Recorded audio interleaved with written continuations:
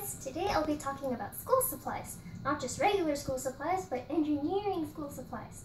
I'll be talking about what you need, what you don't really need, and what you might need. And also like where to buy stuff and where not to buy stuff. So let's get started. Here's my backpack. Let's see, what do I have in here? My lanyard, wallet. Okay, calculators. This is a TI-84. I recommend TI-83, TI-84. You don't really need a TI-89 because those are like way too fancy, but you know, you just need like basic graphing capabilities and stuff. I have my name on it. Anyway, so if you have a professor that doesn't want you to have a graphing calculator, but you still need a calculator, I recommend having like a regular calculator.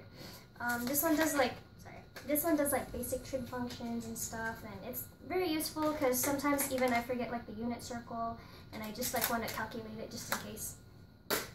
Okay, this is a breadboard. The breadboards at my school, we have a lot. Like every engineering lab we have has one, but you know, they're really sucky. Everyone's been using them, like hundreds of students a day probably. So you want to like have your own, especially if you're working on a project. You could just carry this with you whenever you want to. Yeah, and let's see. This is my box of resistors, transistors, capacitors and stuff, wires. This is my lab kit. I don't have to carry this every day, but you do need one if you're an electrical engineering major or a computer engineering major. I bought this at the bookstore, but I recommend not to buy it at like a bookstore because it costs like $100. But you could just go to any like electronics store and they have like certain parts for like cheaper. Oh, by the way, on the side note, if you're electrical engineering major or computer engineering major, don't go out and buy like resistors and stuff because the school provides that for you. And don't go out and get like wires and stuff because, you know, it's all there. Let's look in here. There's a lot of stuff in here that is really useful. I could just get it open. Okay, wire cutters.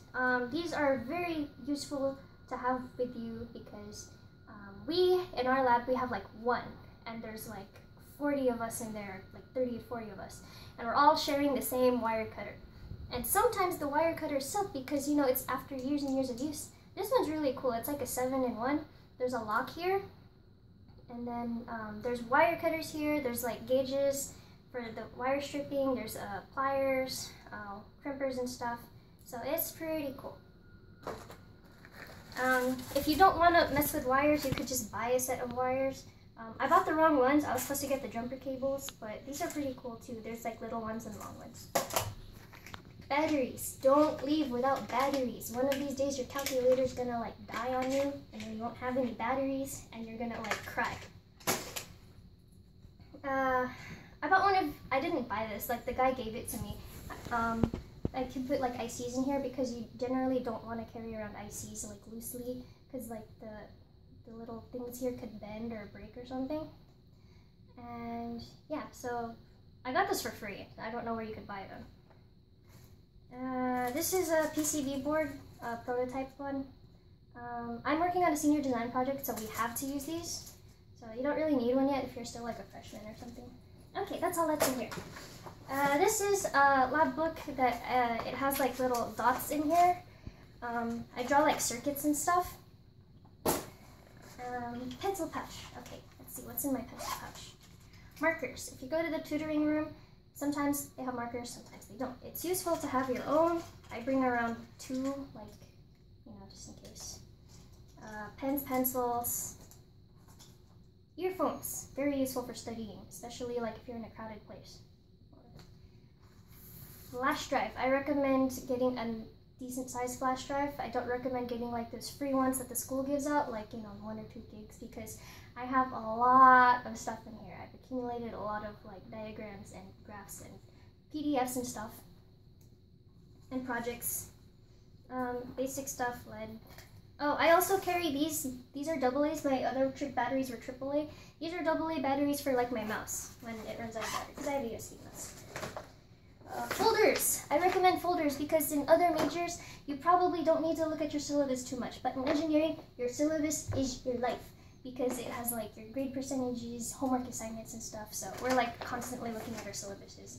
And these are like notes and lab books and stuff. Graph paper. If you're new to engineering, you will need this. Some teachers require it, some teachers don't, but it makes drawing circuits and stuff a lot more easier. What else do I have? I have my basic, 5-subject notebook. Tissue. Say you're taking your linear systems test. You do horribly. You probably failed. You need tissues because you're going to be crying in the hallways. Girls. You are probably going to be one of 2 girls in your class. Or if you're like in a lab or something, you might be the only girl. And your cycle. Whoa. You're the only girl in there. No one else has supplies. You don't have supplies. You run around crying, asking strangers, hey, do you have this thing? And they'll be like, no, I don't. And then you're just gonna have to like find a girl you don't even know and ask, hey, do you have this? It happened to me, so. So I recommend carrying those things around with you as much as all times. Hair clip. If you have long, thick hair like me, your professor might say, oh, you gotta clip your hair up or tie it up. Some professors don't care, some do, but personally, I tie my hair up when it gets annoying. I used to have like really long hair and I had to like clip it up all the time. Key, gum, flashlight. I've never actually needed to use this, but I got it for free. And you never know, you might be walking home alone at night. Anyway, I'll fix that later. USB mouse. I have makeup because sometimes I want to talk to my professors, like visit their office hours or ask them for a letter of recommendation. This is my personal preference, you don't have to, but I want to try to look nice when I talk to people. Especially like when you have to talk to professionals and stuff, you never know. And lotion and hair ties. So you might not need this now, but by your senior year, you're going to want to use a soldering iron and filaments and stuff.